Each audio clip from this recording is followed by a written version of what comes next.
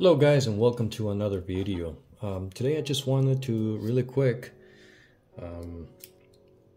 give you guys or bring to you guys a MX-6 versus Cooler Master MasterGel Pro video, and I thought I'll throw in Noctua's NT-H2 thermal paste. Yeah, so let's go ahead and take this card apart. Now, the reason why I like to use this particular card, this is the RX 470. I like to use this card because it doesn't have any thermal pads around the memory. Not that it is a good thing per se, right? But for testing, this makes the perfect subject. So let's go ahead and take this apart. And I want to show you guys what I'm talking about here real quick. Okay, so, whoa, okay, this guy's just in a hurry to get off. Oh, and I got two more screws here to remove. Also, that's another thing that this particular card doesn't take much to take apart. There's only 6 screws that you need to worry about. 4 for the around the GPU and 2 for around the VRM. And that's it. So let's get this thing taken apart. Alrighty, so as you can see, we're making pretty good contact there, and I don't think it gets any better than that. Look at that. Okay, so let's go ahead and clean this up and start with Cooler Master MasterGel Pro, shall we?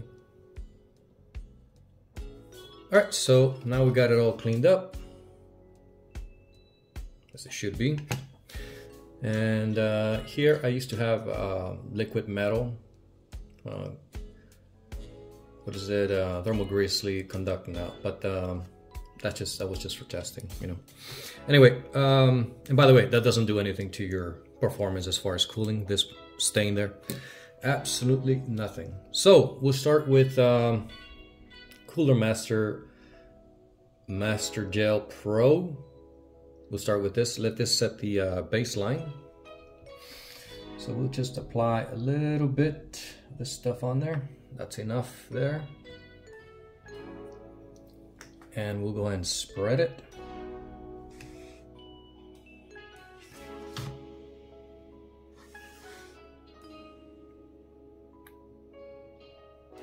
And this stuff is easy to spread, as you can see. Just got to cover the corners here to make sure that everything is 100%. Okay, and that looks good to me. Okay, it'll still have some spread after installing the heat sinks. So, all right, let's put this thing back together, and I'll see you guys on the bench. All right, so the card is installed in the system, so you can see it there. And the idea is this. We'll go ahead and set the power limit all the way to the max. We will set the fan speed at a static 50% and static frequency of 1000 megahertz, okay? This should give us a pretty consistent result for every test. As you can see there, the card is at a 100% load, 1000 megahertz, and we will be using CPU Z here for recording our max frequency, max temperature reached, and of course fan speed. So yeah, that'll record that. You can see the other parameters there. Okay, so let's go ahead and just let this run. This has been running now for about 2 minutes. Let's go ahead and let this run for 30 minutes. We'll check the time there and see what type of results we get in the end. Okay, see you in a bit. All right, guys, so we have reached the end of this test. It's been over 30 minutes actually. And the max temperature reached with Cooler Master MasterGel Pro It's been 78 Celsius and we're still at 100% load. So I'll go ahead and stop the test here, record that temperature, 78, and we'll move on to the next test. All right, so now it's time for Noctua NT-H2 and see how this goes. And as you guys can see, we have a perfect contact there from Cooler Master MasterGel Pro. Look at that. Awesome. Okay, so let's wipe this clean and yeah, use Noctua NT-H2. All right, so let's go ahead and get this applied here. We just need a little bit.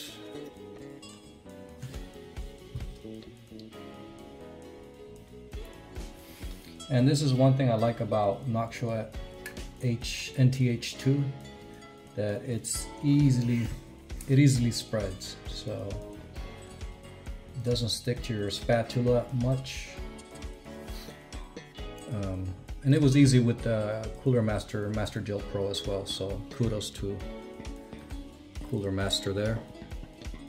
Alrighty, so that's a good spread as far as I can tell. Okay, so let's put this thing back together and back on the bench.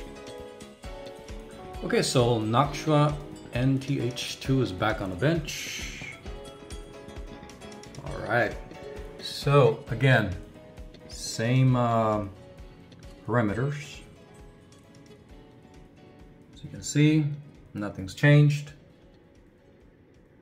And we're gonna wait another 30 or 40 minutes for this test to complete. And yeah, I'll come back to you then. All right, fellas, so we have reached the end of this test. The test with the Noctua NT-H2 thermal paste. Maximum temperature has been 75 Celsius, so 3 degrees lower than Cooler Master MasterGel Pro. So you can see there, so it hovers around 74, 75, and it's just there. So, all right, now let's move on to MX-6.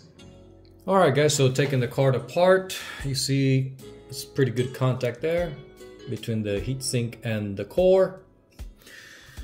As you can see there, everything looks good. So let's clean this up and add MX-6. All right, let's go ahead and apply MX-6.